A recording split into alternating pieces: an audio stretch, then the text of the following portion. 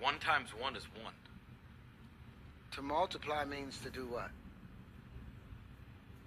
To make more, right? Yes. Increase in number? Yes. Multiply? Yes. How can 1 times 1 equaling 1 be part of the multiplication table? It fails to satisfy the term multiply. It doesn't multiply. Every so often, Terrance Howard pops up on my For You page to try to convince me that he doesn't understand math.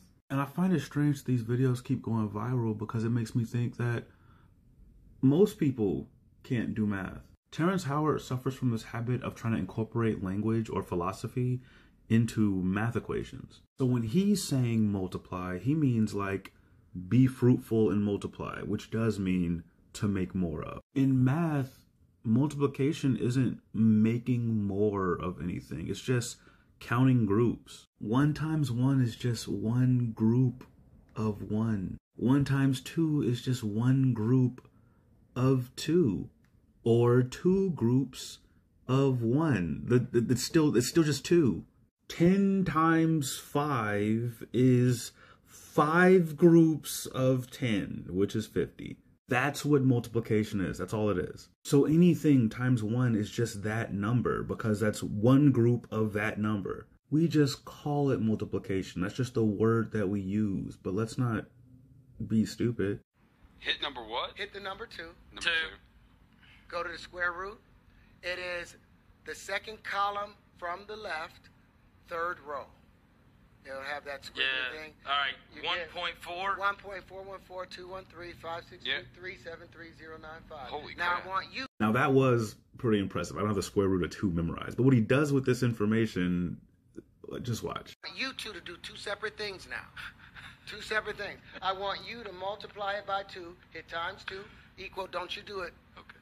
And I want you to hit x to the 3rd.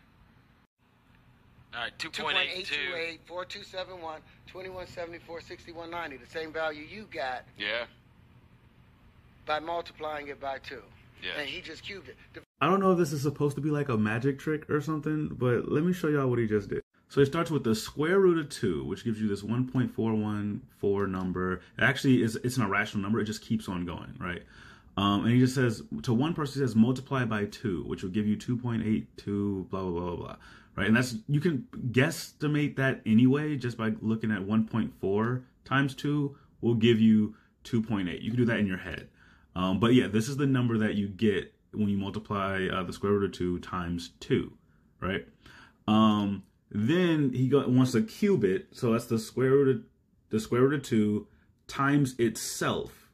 Now, if the square root of a number times itself, it will give you that number back, right? So the square root of this number gives you 2 again, right? And then since you're cubing it, you multiply it by that number again. This is the exact same as this. Like it's the exact same, which is why the answers are the exact same. That's all he did. He then has them do it again, do the same exact thing, just divide it by 2, cube it again to show that it gets the exact same result again. But then he finishes with this bullshit. That's saying x cubed is equal to 2x, which is equal to x plus x. That's an unnatural equation. That's a mathematical fallacy. And that's the beginning of your math. That's how I invented tangential flight. Now, I don't know what tangential flight is. Probably because, like he said, he made it up. But then he tried to use an irrational number to make a math formula. He said x cubed is equal to 2x is equal to x plus x. First off, x plus x and 2x, they are equal to each other. That's what that means. But x cubed is equal to 2x, that's not an unnatural equation. That's an irrational equation. Which means the only number that fits in this equation that isn't 0 is this one. The square root of 2, which is an irrational number. Look, I don't know what Terrance Howard is up to. I don't know that guy. But the smoke and mirrors math problems, that's weird.